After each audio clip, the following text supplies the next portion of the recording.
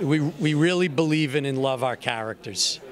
We let them do a lot of the writing, and you know, we're not above our characters. We're not mocking them. We're not making fun of them. We're getting laughs, but it's through a sincere belief in you know, in what they're doing, what they're saying. I think it helps putting the audience in the character's position, so that they're also traveling through the story, because that elevates the laughs when they, you know, when they relate. Wow, the wall of resistance drops.